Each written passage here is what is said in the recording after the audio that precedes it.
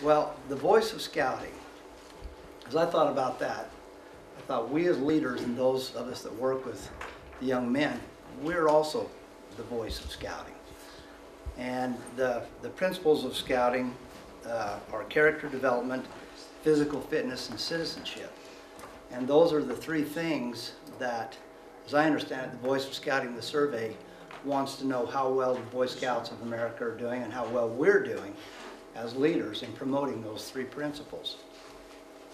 So not too long ago, I had an opportunity to talk to a scoutmaster, and this is a scoutmaster that has a troop that runs really, really well, does a good job. Good advancement, he's well staffed, good attendance. And so as I asked him, so what do you think you do?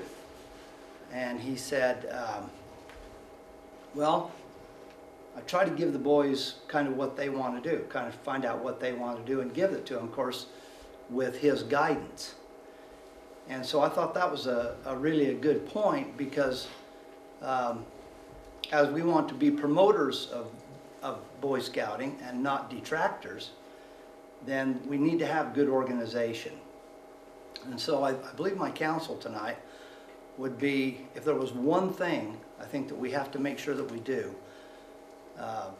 that's to make sure that we have our meetings with the young men that we're working with, that we allow them to make suggestions and be involved in the plans of the activities that they're going to do, that are upcoming, that we have those calendars planned out in advance, that year calendar. We know what's going to take place next week and the week after. We're not constantly guessing about that. And I believe that if we do that, then the young men will have a more positive experience in scouting, and we as leaders will too. It won't be so, we won't always feel so pressed as to what are we going to do. And I bear that testimony to you in the name of Jesus Christ. Amen.